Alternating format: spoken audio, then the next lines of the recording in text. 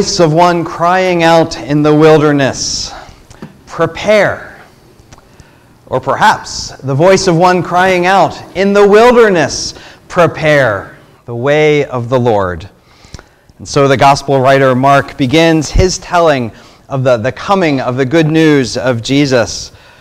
And now we gather here as those who are preparing to follow the way of the Lord, and indeed that very way of the Lord that gathers us. And so good morning, church. Welcome to worship on this second day of Advent. My name is Kevin White. I'm the pastor here. This morning, Brad Cruzan is our pulpit assistant and will be assisting in worship. And if you are new or new-ish here in the sanctuary or joining online, we would love to know how to be in touch and stay in touch. So there are welcome cards in the pews here, and if you're online, we'd love to shoot us an email or leave us send us a message right here on Facebook, and we'll know how to get in touch with you, and that way we can make sure that we are in touch together.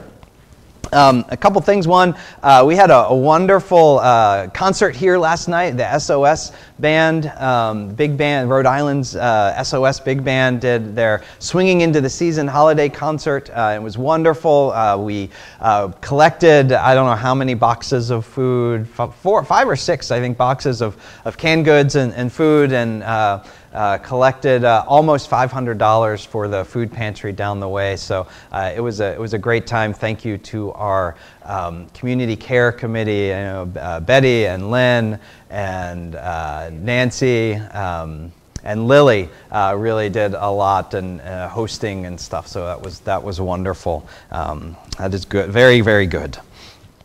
And you may have noticed when you came in, it may not have looked all that different. The siding that looked, you may have thought, oh, when is this siding project getting started? It has started, and the siding that is up is new siding. So that is well underway. They hopefully, God willing and weather cooperating, looks like probably this week it will be completed. So that is also wonderful, wonderful news. Well, we are indeed here that the way of Jesus might be prepared in us. And so I invite us as we begin our time together to join in prayer.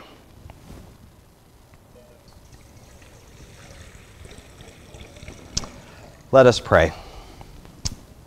Great God, in these times between your birth and your coming again, we hear these words of John the Baptist for us today.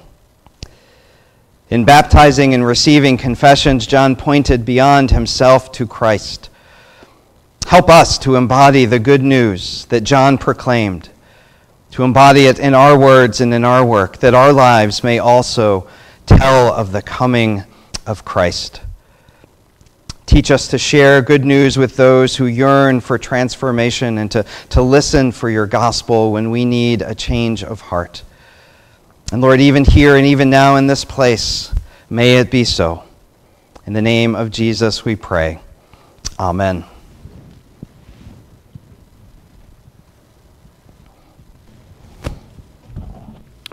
Good morning.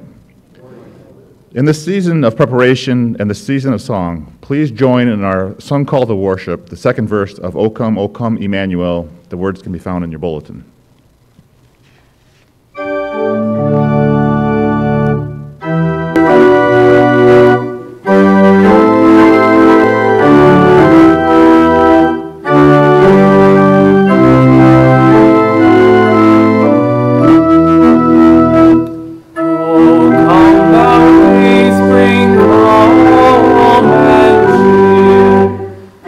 Spirit's blind thine heaven.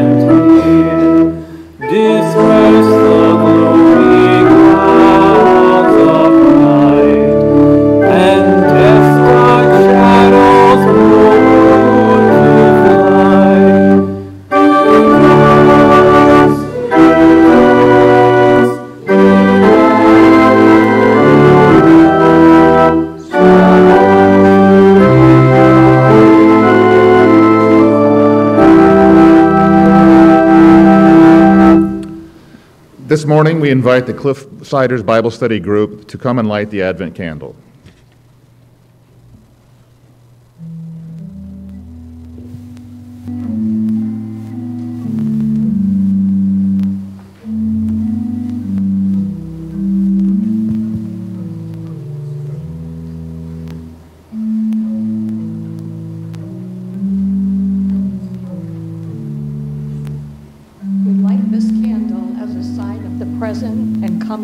Of Christ.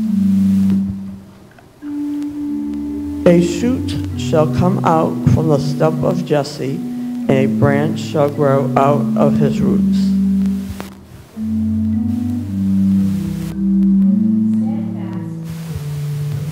Steadfast love will meet. Righteousness and peace will kiss each other. Faithfulness will spring up from the ground, and righteousness will look down from the sky. Please join in the responsive prayer in the bulletin. Faithful God, renew us in the expectant peace, that we may be alert to Christ's advent among us.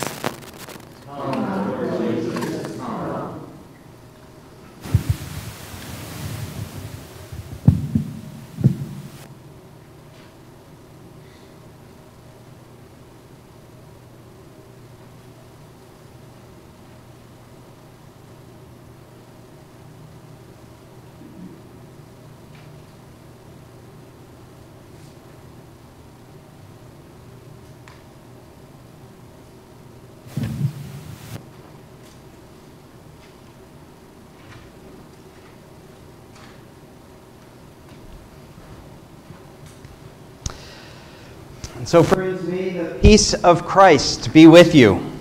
And also with you. I invite you now to take a moment and greet one another with the peace of Christ, the same peace that we proclaim this season.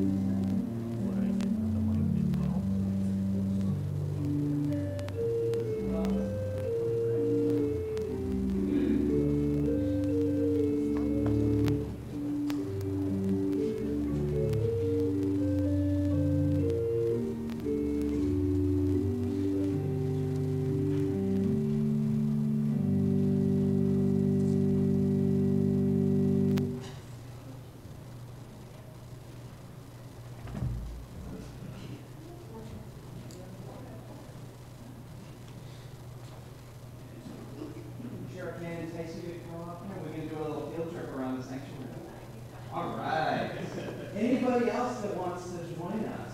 Is there time for the children? You have Cameron there. Cameron, sit down. We're going to go on a little field trip. I want us to go look at some stuff while we're up here, okay? Can you come with me? Let's see what we find. Let's walk over here. Do you see anything that's not here most of the time that might be out this time of year? There's a lot of candles. You see anything over here? Do you know what this is? It's a manger scene. That's right. We've got, what do we have here? What do we have up here? Do you know what? An angel? We have an angel. We've got some sheep. Maybe, if that's the sheep, is that maybe a shepherd? And some other animals here in the manger. And we have Joseph and Mary, Jesus' parents. And what do you think belongs there? Jesus. It's empty. Maybe that's because we're in a time of year. We have this set up and we're preparing for Jesus. Do you think Jesus is going to show up here sometime? Yeah. I think so too. Maybe we'll have to keep watch for when Jesus shows up. Yeah, we'll keep a lookout for Jesus with us. Do you know, can you think of anything that's not here? That's sometimes in a manger scene? We've got the, let's see, maybe some of the grown-ups can help us out. We've got the angel, we've got Mary and Joseph, we got some of the animals, the shepherds. Anybody else that's... The wise men. Do you know the mangers have wise men? You know that? I wonder why they're not here. I wonder if they're somewhere. Shall we see if we can find them? I think they might be somewhere in this room. Let's go see if we can find them. Let's walk this way and see. Do you see maybe some wise men somewhere? I mean, this room is full of wise men and women for sure, but we're looking for 3 in particular. Let's see. What do you think? Over here? Why do you think they're all the way over here? Because they traveled. They came a long way. They heard about Jesus and they wanted to come a long way, so they're still traveling. Sometimes God invites us to walk a path, to follow where God leads us, and then we can see Jesus more clearly. And that's what the wise men did. So I think in these next couple weeks, they're going to maybe start to get closer and closer. Will you help me in the next couple weeks keep an eye on how their travels are going? All right, let's walk back up. All right, we're going to see if we can keep track of them and their journey. All of these remind us of the wonderful ways that Jesus has come to us and that God asks us to make room in our hearts for Jesus. And sometimes God invites us to go on journeys following where God leads so that we can see Jesus more clearly. Even no matter how old or young we are, God invites all of us to do those things. So this season, do you think you, and maybe you can help your mom and dad and grandma and grandpa and your friends also make room for Jesus in our lives? And maybe follow where God leads? Think we can do that? Yeah, you think we can do that? All right, sure. Yes, good. Good. Let's pray.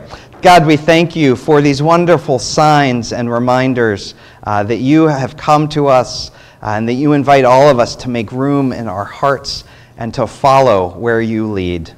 And all God's children said, amen. All right. Cameron, thank you for coming up. You were very, very brave to come up this morning. Thank you.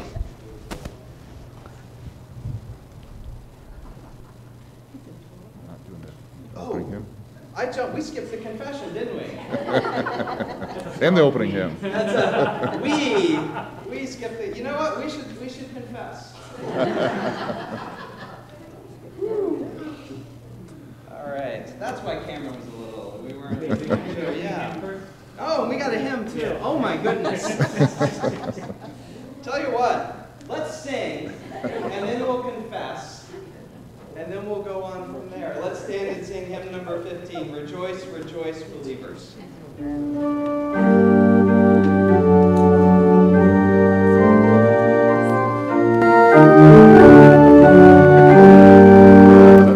Rejoice, rejoice, believers, and let your light appear. The evening is advancing, and darker night is near. The bridegroom is arising, and soon he will draw nigh. Abroad with expectation, at midnight comes the bride.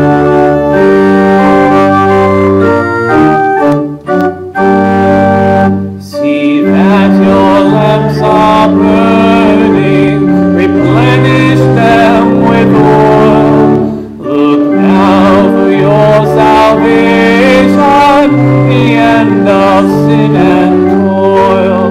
The marriage feast is waiting, the gates wide open stand. Oh, rise, O ears of glory, the bridegroom is at hand.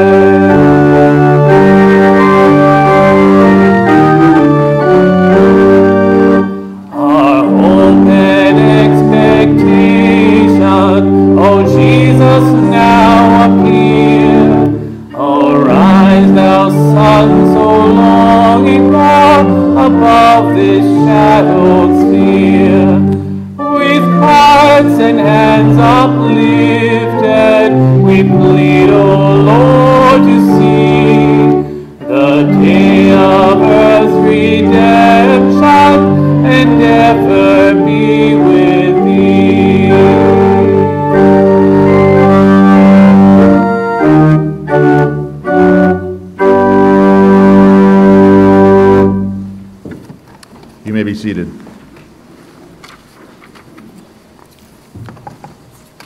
2 Peter chapter 3 tells us that the Lord is not slow about his promise, as some think of slowness, but is patient with you, not wanting anything to perish, but all come to repentance.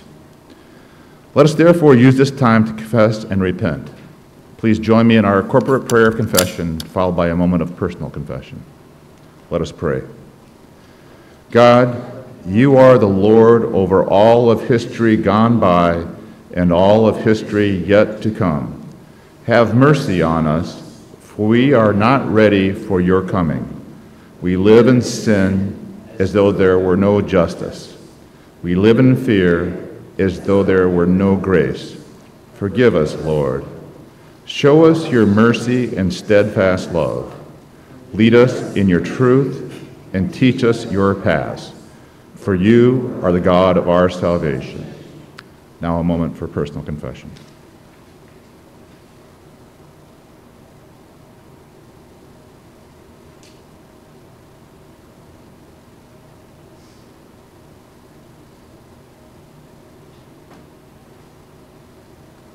In the name of Christ we pray, amen.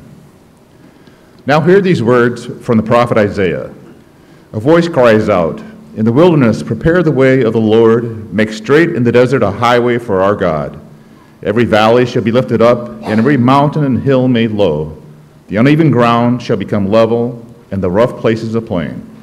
Then the glory of the Lord shall be revealed, and all people shall see it together, for the mouth of the Lord has spoken." Beloved, believe what has been spoken, that good news that in Jesus Christ you are forgiven. Thanks be to God. Glory be to the Father, and to the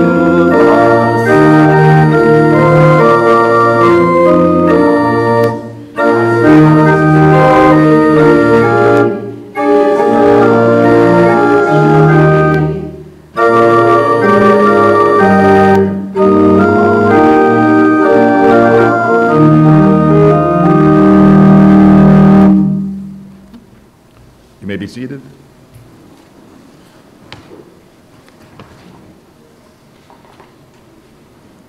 Our Old Testament reading this morning is taken from Isaiah chapter 40, verses 1 through 11. If you'd like to follow along, it can be found beginning on page 667 of the Old Testament in the Pew Bible. As we prepare to hear God's word, let us pray. Holy God, our hope and strength, by the power of your Spirit, prepare the way in our hearts for the coming of your word, so that we may see the glorious signs of your promise fulfilled. Through Jesus Christ our Lord. Amen.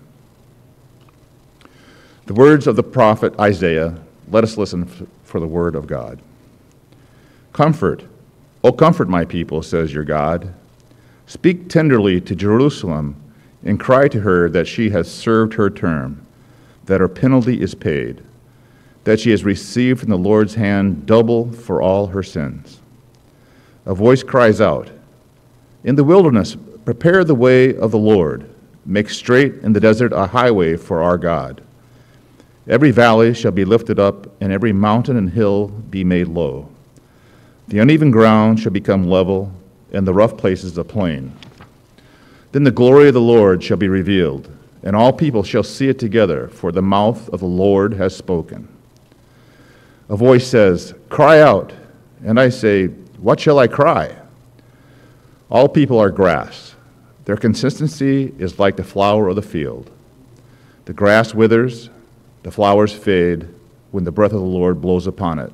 Surely the people are grass. The grass wither and the flowers fade, but the word of our God will stand forever. Get you up to a high mountain, O Zion, herald of good tidings. Lift up your voice with strength, O Jerusalem, herald of good tidings. Lift it up, do not fear. Say to the cities of Judah, here is your God. See, the Lord God comes with might, and his arm rules for him. His reward is with him, and his recompense before him. He will feed his flock like a shepherd. He will gather the lambs in his arms and carry them in his bosom, and gently lead the mother sheep. This is the word of the Lord. Thanks be to God.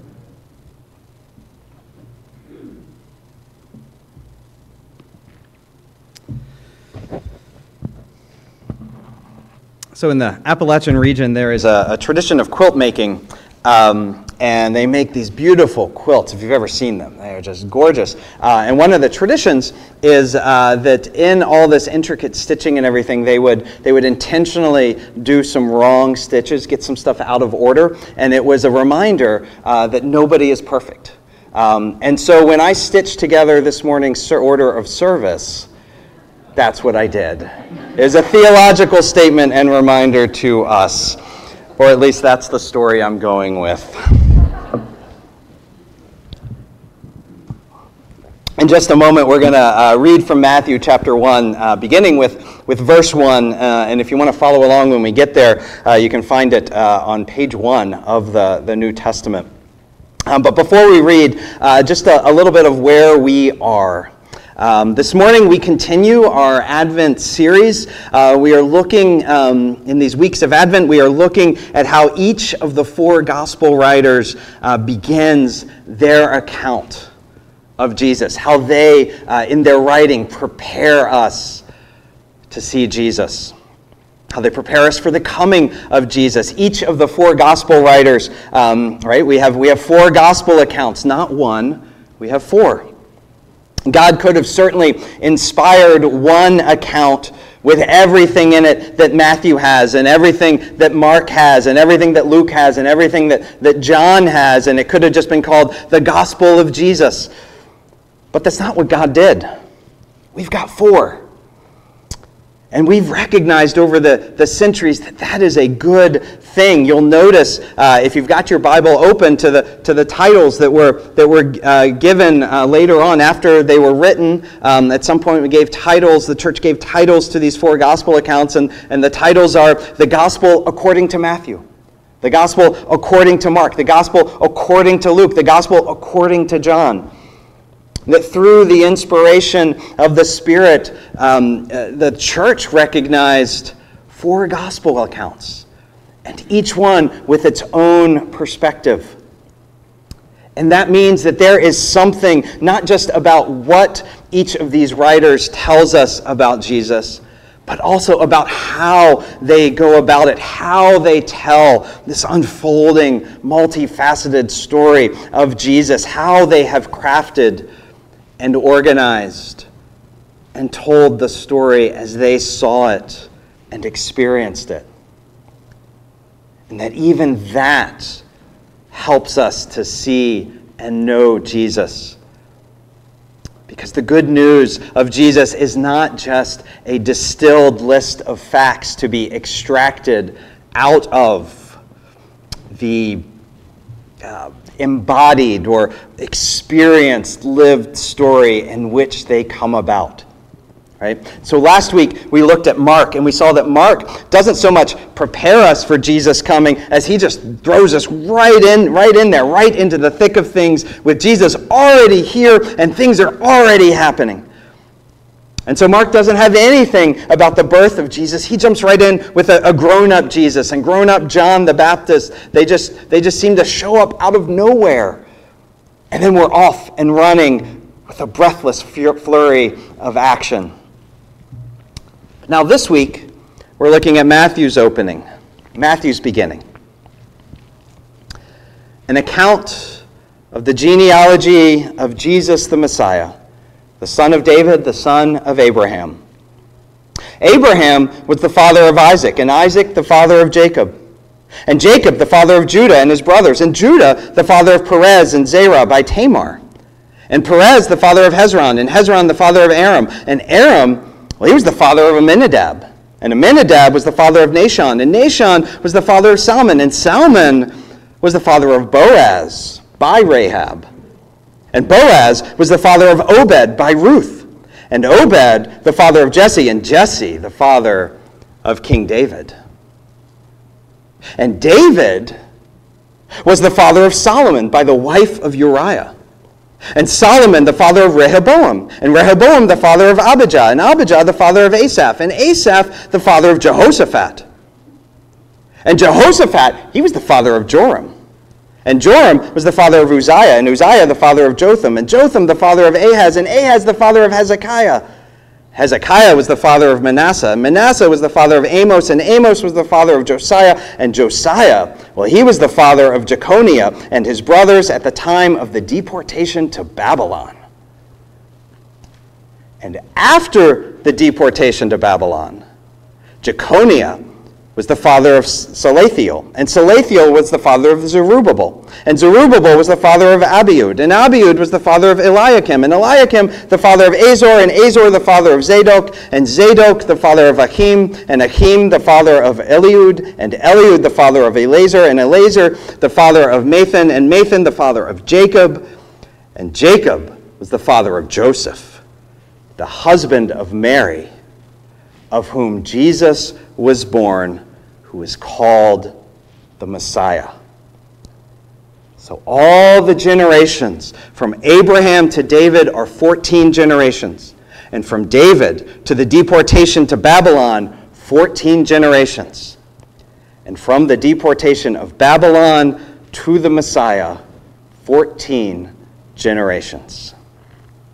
Beloved, this is the word of the Lord. Thanks be to God. Aren't you glad I didn't have you read that? Yeah.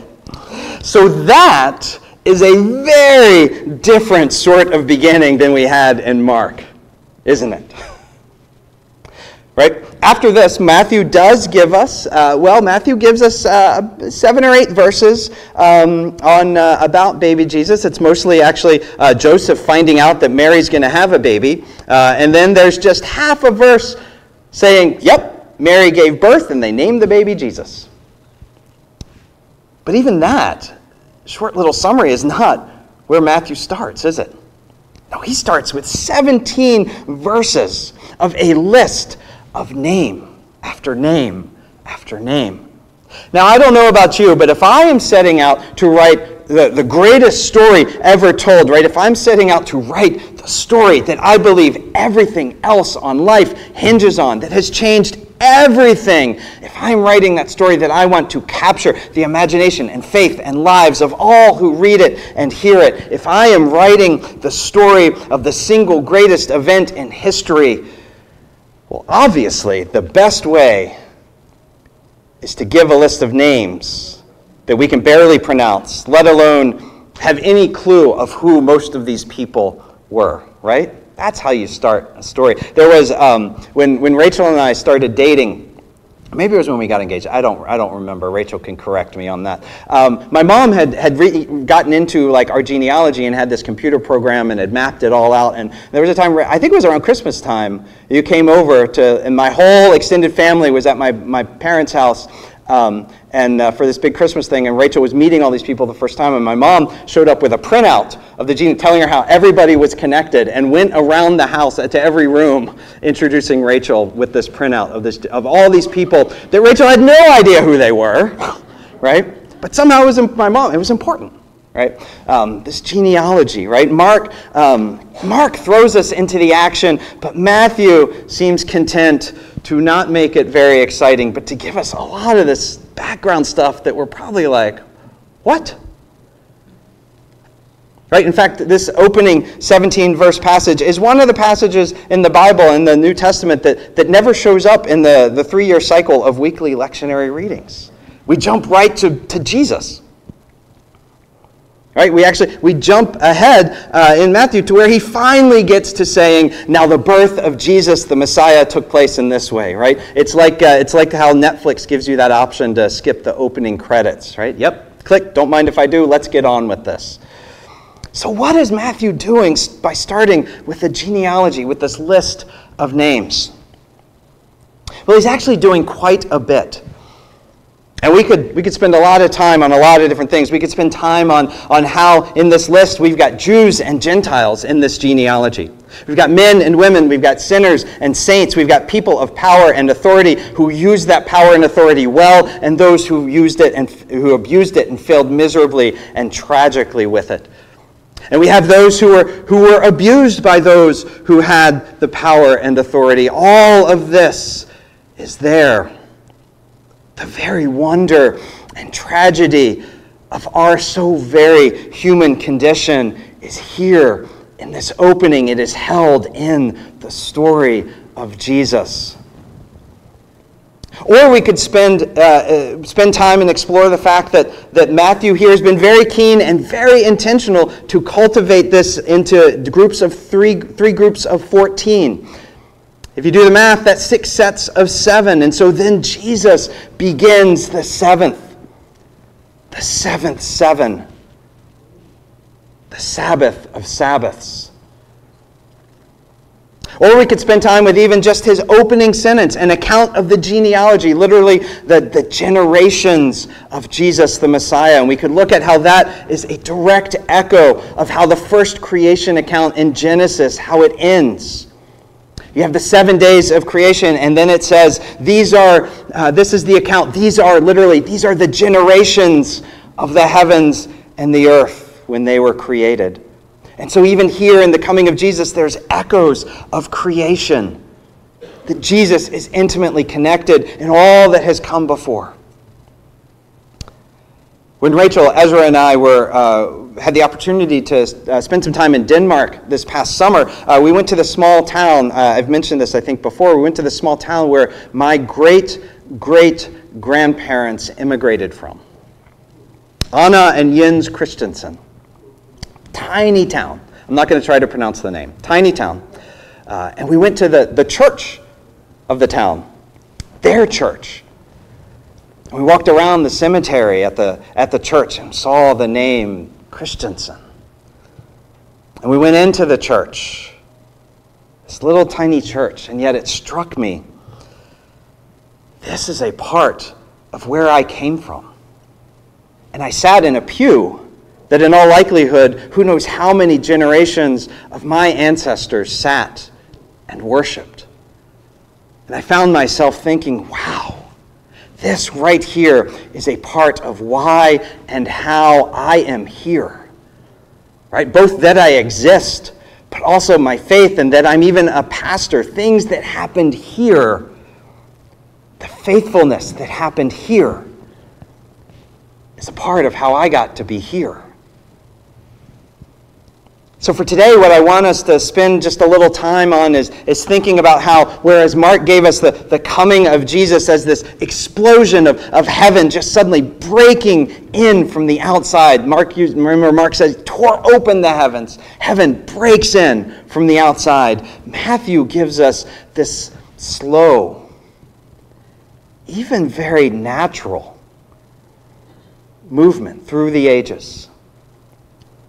And even God working in and through the choices and the agency of particular people. In Mark, Jesus shows up bursting from outside of human history, but in Matthew, Jesus shows up because of the outworking of human history and God in it. Jesus, fully God and fully human.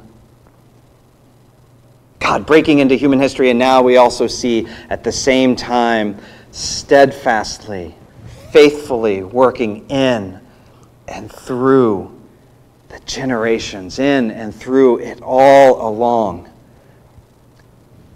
And in that strange mix of providence and human agency. And so to explore this just a little bit, to tease it out a bit, we're going to look at a couple names in particular. Verses 5 and 6 of Matthew's genealogy. And Salmon, the father of Boaz by Rahab, and Boaz, the father of Obed by Ruth, and Obed, the father of Jesse, and Jesse, the father of King David. And so join me now as we go back even further. We go back a ways to the Old Testament book of Judges.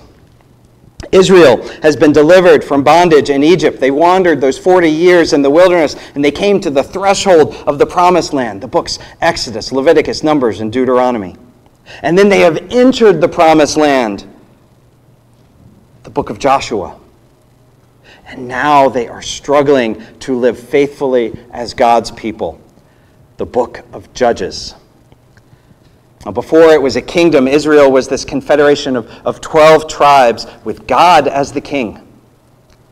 And long story short, Judges tells the story of their struggle to live into this, their struggle and their inability to keep the law, the way of the Lord, the covenant of God, struggling mightily to keep faithfulness. And whenever this would happen and they would fall into faithlessness, there would be consequences. And then God would raise up a judge and call the people back. Right? Think of people like Deborah or Gideon or Samson. And there's a whole host of other judges that show up. So, for example, this guy Othniel was a judge, raised up in Judges chapter 3, verses 7 through 11. These 5 verses give a very concise description of this repeating pattern in Judges. It says, the Israelites did what was evil in the sight of the Lord, forgetting the Lord their God and worshiping the Baals and the Asherahs.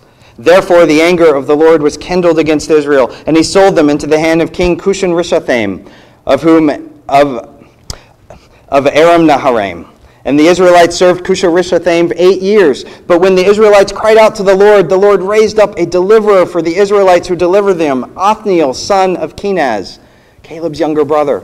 And the Spirit of the Lord came upon Othniel, and he judged Israel. He went out to war, and the Lord gave King Cushan-Rishathaim of Aram into his hand. And Othniel's hand, prevailed over Cushan-Rishathaim, so the land had rest 40 years.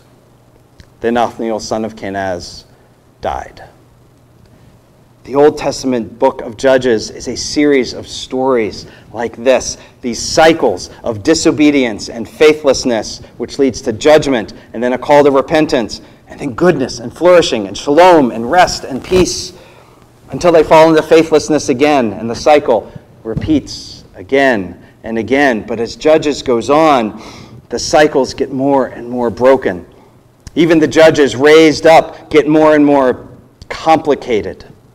As sin and faithlessness become more and more embedded in each cycle. And you see as you read through the book of Judges that it is less a series of cycles and more the spiraling downward.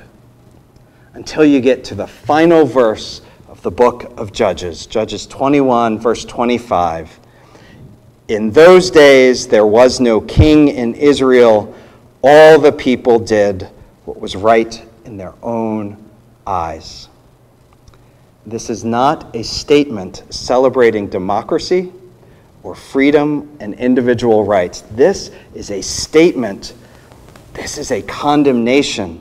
This is a judgment on the people's refusal and inability to live in and live as the covenant community that the Lord had called and liberated them to be. This is a condemnation of faithlessness that has worked its way into everything. In those days, there was no king in Israel. All the people did what was right in their own eyes. And then, if you're in Judges, you turn the page, and there's the book of Ruth. Ruth chapter 1, verse 1.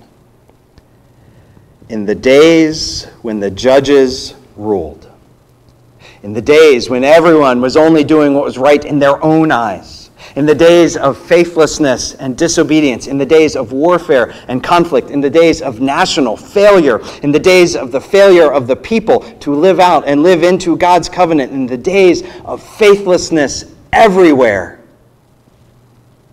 there was a famine in the land. In the days of judgment, in the book of Judges, in those sort of cycles, something like a famine was judgment and a picture of faithlessness. In these days of faithlessness and famine, verse 1 of Ruth begins and then goes on and says, in these days, a certain man of Bethlehem in Judah went to live in the country of Moab, he and his wife and 2 sons. There is famine. Even Bethlehem, the name means house of bread. There is a famine even in Bethlehem. The house of bread is empty. Even in the house of bread, there is no bread. The pantry of faithfulness is bare. And we read in this book of Ruth, this little tiny book, an unfolding story, a small, intimate, and entirely negligible story in the scheme of everything else that is going on in the marchings and movements of the nations and the powers that be. And we find that it is this little story nestled in all of this. And it is a story of faithfulness. Small, intimate, and in the scheme of all the things, entirely insignificant, but faithfulness nonetheless. It's the story of Ruth, an outsider, a Moabite, and a widow. And she is acting, though, with covenant faithfulness to her Jewish widowed mother-in-law, Naomi. And through this, because of her seemingly small acts of faithfulness to Naomi, she finds herself now a stranger in a strange land. And it's through this that she meets Boaz. And Boaz acts in small ways, but in covenant faithfulness ways toward Ruth, doing what is right and called for to provide for the outsider, the marginalized, and the widowed Ruth. This is the story of choices made by both Ruth and Boaz, choosing in seemingly small, insignificant ways, choosing faithfulness where they can, of doing what is required in that moment, in the best and most faithful ways they know how, or that they can even muster given the circumstances in which they find themselves. And a word that shows up again and again to describe these small, seemingly insignificant, and what difference could it possibly make in the big scheme of thing choices. When we've just read the book of Judges and we know all that is going on in the world around them, it's this little Hebrew word chesed. It is a word that is so often used in Psalms and the prophets to describe the Lord's covenant, steadfast faithfulness and loving kindness to the people. Chesed is exactly what was not in Judges on the people's part. In the days when chesed was impossible to find, there showed up in the lives and choices of Naomi and Ruth and Boaz. There showed up through this particular Moabite widow, Ruth, a foreigner to the promised land and a stranger to the covenant. There showed up in her and her choices a covenant faithfulness. And through her, chesed showed up to Naomi, this grieving daughter of Israel. And through that, through Boaz, back to Ruth. An account of the genealogy of Jesus, the Messiah, the son of David. And Boaz, the father of Obed by Ruth. Obed, the father of Jesse, and Jesse, the father of King David. As it turned out, the very salvation and redemption of the ancient nation of Israel, the very covenant people of God, hinged. It turned on the faithfulness, the chesed of these few, particular, seemingly insignificant people in the scheme of things, of their faithfulness toward other particular, seemingly insignificant people in their very particular and yet also in another way, their so very common and everyday people and circumstances of life. And if we do not have this, I do not know what would have happened if Ruth and Naomi and Boaz had not made the choices they did to act in faithfulness to one another. Right? To act in just the best way they knew how and they could in the moments they were given. Who knows? Right? Who knows how God would have yet worked? But what I do know, what we do know, is that that is what happened. That is a part of how God was at work in and through human history. And so human history suddenly becomes intertwined with salvation history. The story of who Ruth, Naomi, and Boaz were is a part of who Jesus is. Mark confronted and challenged us to be on the lookout for literally all heaven breaking loose and earth-shattering work of God showing up in our midst. Excuse me. And this is absolutely a part of watching and waiting for the coming of Christ. Right? And we are certainly right to pray for Jesus to show up in big ways and do big things. We certainly need it. But now Matthew also invites us to be on the lookout for everyday, normal, seemingly insignificant moments and opportunities for simply, maybe even seemingly insignificantly, acting in kindness and faithfulness wherever we find ourselves, in whatever ways we can.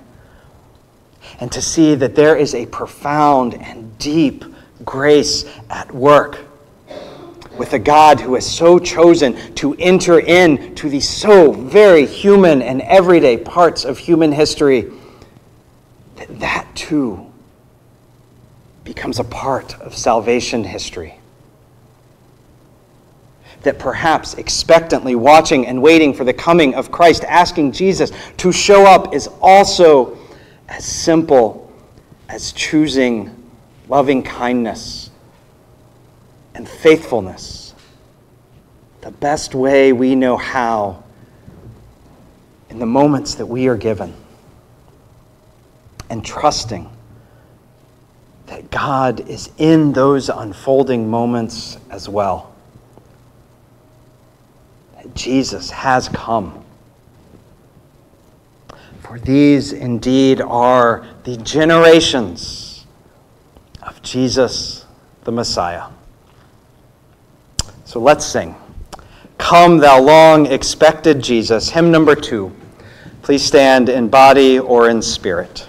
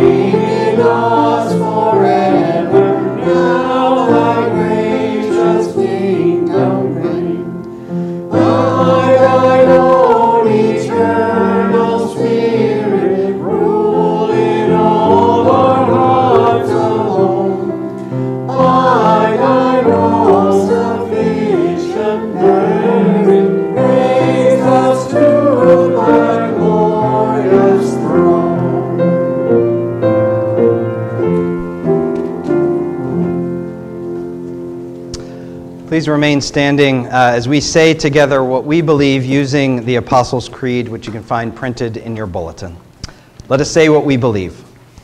I believe in God, the Father Almighty, creator of heaven and earth. I believe in Jesus Christ, God's only Son, our Lord, who was conceived by the Holy Spirit, born of the Virgin Mary, suffered under Pontius Pilate, was crucified, died, and was buried. He descended to the dead. On the third day he rose again. He ascended into heaven. He is seated at the right hand of the Father, and he will come to judge the living and the dead. I believe in the Holy Spirit, the Holy Catholic Church, the communion of saints, the forgiveness of sins, the resurrection of the body, and the life everlasting. Amen. You may be seated. And as you do so, I'm going to invite Lily Coney to come up with our Minute for Mission about the upcoming Joy Offering Collection that we'll be taking up on Christmas Eve.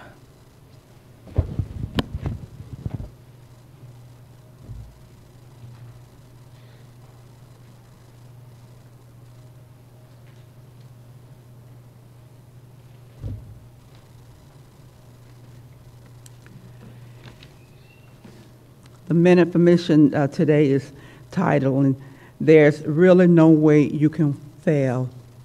Like the Magi from the east who followed the star to Bethlehem, only to return home another way, the route of mother-daughter duo of Carlo, Luca, and Susanna LeMay took some unexpected turns.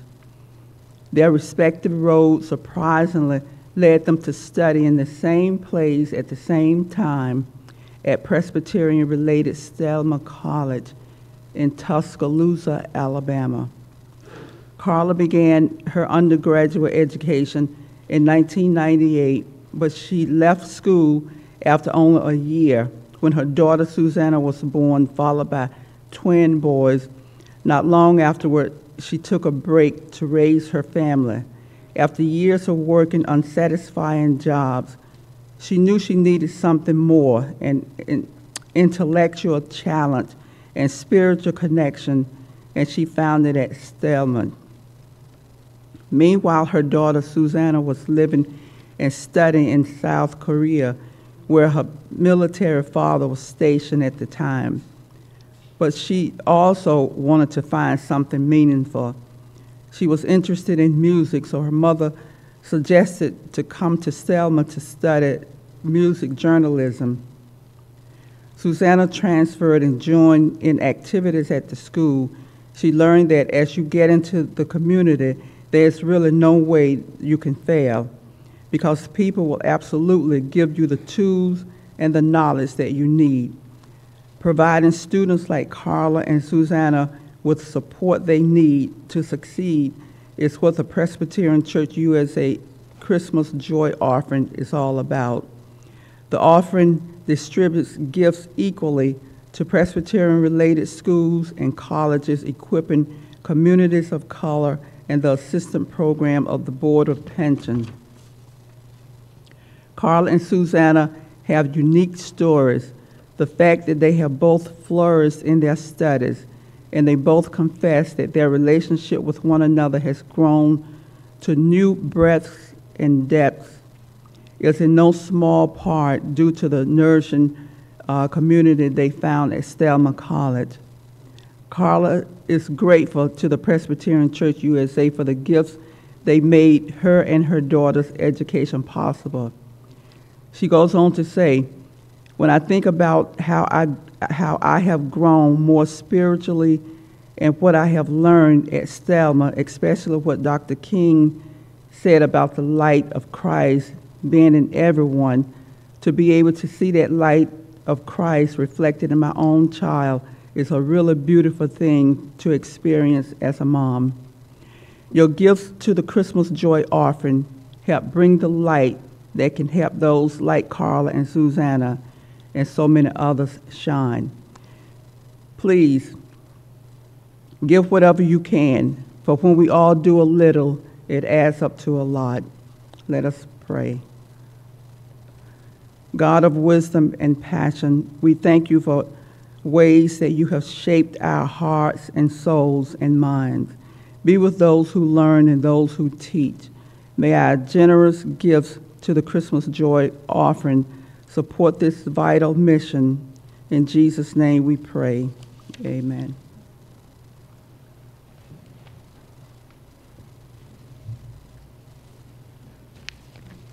Thank you, Lily. Psalm 85 says, steadfast love and faithfulness will meet. Righteousness and peace will kiss each other. Faithfulness will spring up from the ground, and righteousness will look down from the sky. The Lord will give what is good. Righteousness will go before him and will make a path for his steps. In response to what we have received in the coming of Christ and the goodness the Lord has given, let us each consider how we are called to respond in faithfulness, that we may further the righteousness and peace of God's path in the world. If this includes giving to the ministry of this church, you may do so now as the offering plates are passed. Let us respond as those who have received the good news of great joy.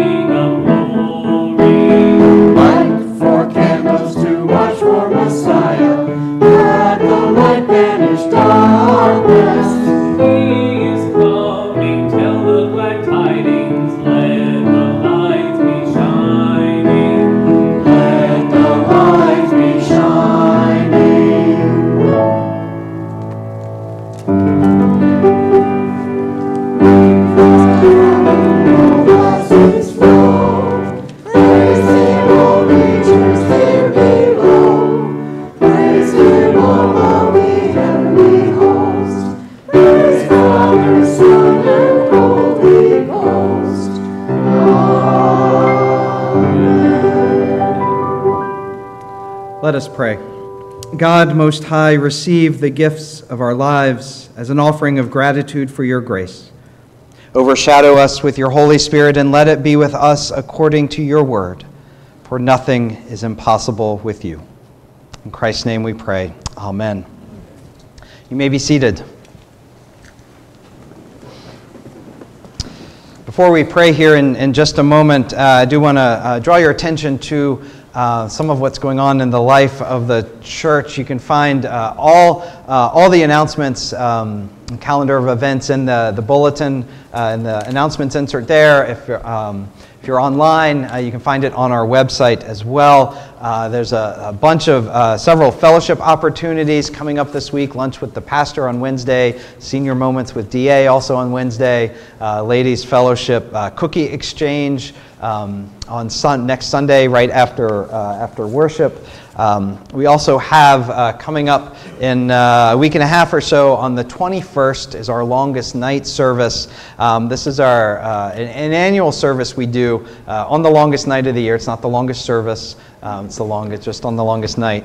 That is, we sing with joy, and we hear messages of joy and peace, and these are good things, and we celebrate this time of year. But many of us also know that this time of year can also be difficult.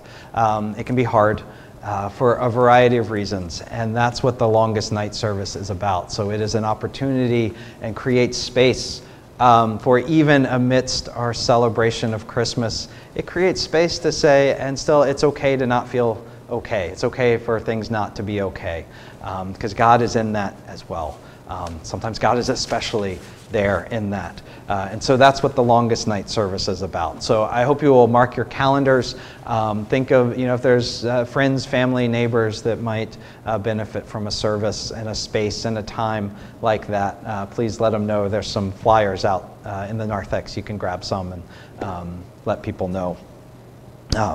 Please be sure to check out all of what's going on in the life of the church. But now it is time for us to pray. So as we do that, are there any prayer requests, any joys or concerns?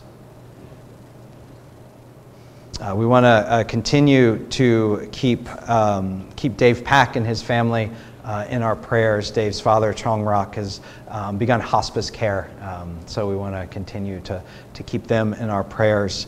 And I know Abby and Colin Dust, formerly Abby Gorvet, Colin is in the National Guard, and he was moved to a more dangerous area. So we want to keep Abby and Colin in our prayers. Are there any others? Okay, let's go to the Lord in prayer. Watching and waiting for the coming of Christ, we pray for the promise of a new creation, saying, "Come quickly, Lord, our hope is in you." And so with expectation, we pray for the church. May we hear the word your messengers speak so that we can change, our hearts can be changed, and our actions and lives lived in holy and faithfulness. So come quickly, Lord, our hope is in you. With expectation, we pray for the world.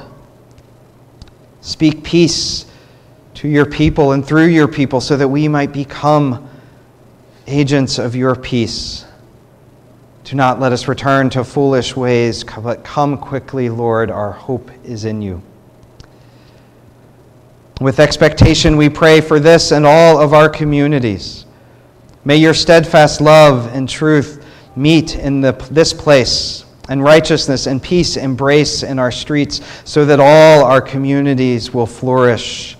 So come quickly, Lord, our hope is in you. With expectation, we pray for loved ones. As you know the needs and hopes of each person, bring comfort to all who are mourning or anxious, who are in pain or lonely. And let us hear the compassionate words that you speak. Lord, we continue to lift up Dave Pack and his father, Chong Rock, and all of their family. And we pray for Abby and Colin. Watch over and protect Colin and be with Abby and bring peace to worried and anxious hearts. And indeed, all those who are in need of healing or are recovering from healing, we pray. For them we pray. And for those who grieve the loss of loved ones, those who are preparing to leave behind what is familiar for a new chapter. As we have looked at the Jesus lineage this morning, Lord, we pray for and lift up all of us who are inheritors of complicated lineages. And hear us now, Lord, as we lift silently up to you the prayers that rest and wrestle with our hearts and our minds.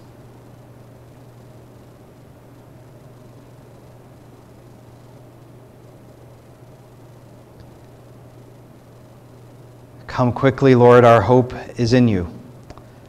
God, our hope as the promised day approaches, fill us with the joy of your Holy Spirit and strengthen us to serve you faithfully through Christ, who is coming to reign, and in the meantime, may our lives and our life together boldly reflect the prayer that he taught us, even as we say, Our Father, who art in heaven, hallowed be thy name. Thy kingdom come, thy will be done, on earth as it is in heaven. Give us this day our daily bread, and forgive us our debts, as we forgive our debtors. And lead us not into temptation, but deliver us from evil.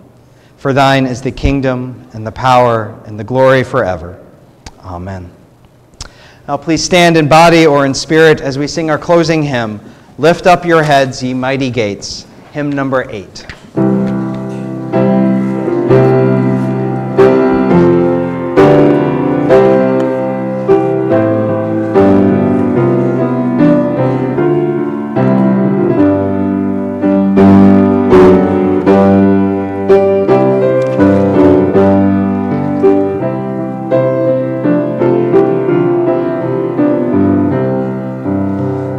Lift up your head, ye mighty gates.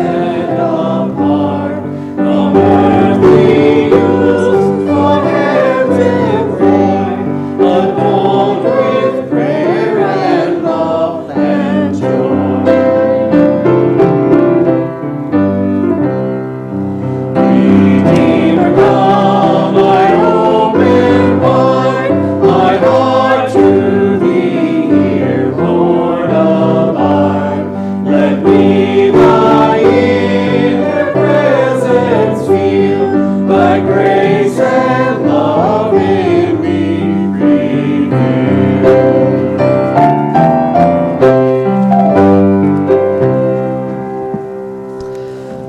Now, beloved, may the God of peace make you holy, and the power sustain you until the coming of our Lord Jesus Christ. Alleluia. Prepare the way of the Lord. Amen.